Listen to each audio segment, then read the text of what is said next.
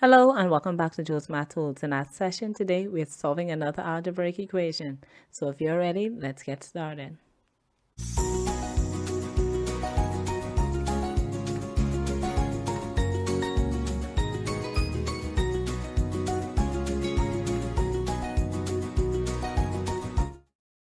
In solving our equation today, you can notice that the setup is a bit different from what we would usually see in our typical equation. But remember that regardless of how many terms are on any side of the equal sign, we are still using the exact same steps to solve our equation. So let's get started. I'm going to return my 6n back to my equation since most of my calculation will be taking place on the right hand side of this equation. And I'll return my 2n, and I'll begin by applying my distributive property for my parentheses. Now I have to go through this very carefully. Remember that whenever you are applying the distributive property, it usually happens with a number or a variable or something in front of our parentheses that we are distributing. But please remember that even though we just have the minus or the negative sign here, however you want to refer to it, remember that there is still a 1 in front of this parentheses. So even though the 1 is not written, you're going to have to remember that whenever you see this minus sign and you're distributing it, it's just like you're distributing -1 to everything inside our parentheses. So I'm going to erase this off. And now we're going to begin distributing our term. So my -1 will be multiplied to my n. This would be equal to minus n, and then we're going to distribute the sign also to my -4, which will now be a +4. So now that we have expanded our parentheses, let's begin by simplifying our equation.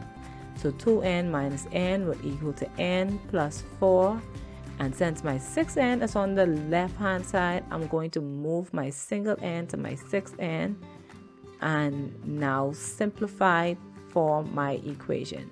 So 6n minus n will equal to 5n equal to 4. And remember that we're now applying our steps when we have multiplication involved, meaning we're dividing our 5 on both sides of our equation. So my 5 will cancel on the left hand side, leaving us with just n, and my n will equal to 4/5. Okay, so now let's check our answer. We said that our n was equal to 4/5. So now we're going to substitute that 4/5 everywhere in our equation that n appears.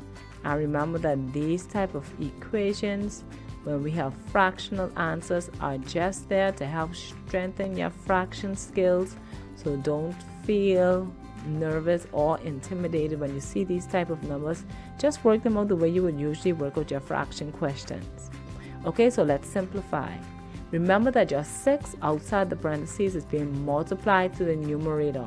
So our whole number is being multiplied to the numerator. It's just like saying that we had 6/1 being multiplied to 4/5, which will equal to 24/5. So this is why we multiply the whole number outside the parentheses to the numerator.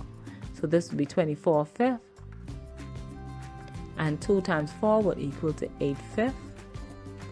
And for our parentheses, we're going to distribute our sign again, just like we did in the first step. So my minus to my 4/5 will be -4/5. And again, that negative to my 4 will equal to a +4. So now to simplify, what we're going to do is find our LCD. So we are finding our LCD. And we know that the LCD for all 4 of these terms is going to be 5. So everything that has a denominator 5, we're just going to put that back. So 24/5 already has a denominator 5, so we return our 24. 8/5, we'll just return our 8, being added to my, let me correct that, being subtracted is our 4, and my 4 here has a denominator of 1. And remember that to change it to its equivalent form, 1 times 5 is 5. So 4 times 5 will equal to 20. So we're returning a +20 to our equation. So now that everything has the same LCD, we're going to just move our fraction and get rid of that denominator of 5. So now let's simplify our equation. So 8 minus 4 is 4. Put it back by 24. Plus 20 will equal to 24. So we see that both sides of our equation are equal to 24, which means again my n equals to 4/5 is the correct answer for our equation. So remember that whenever you have these fractional answers, to always practice solving these equations. Plug in your fractions and get started. If you're rusty on your rules for fraction, remember to brush up on that a little bit and then come back and try out these questions. But remember that regardless of how they look or how difficult it may be, all you need to do is get started.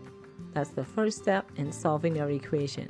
And when you're ready to learn a new skill, make sure that you come back to Joe's Math Tools, where we make math easy.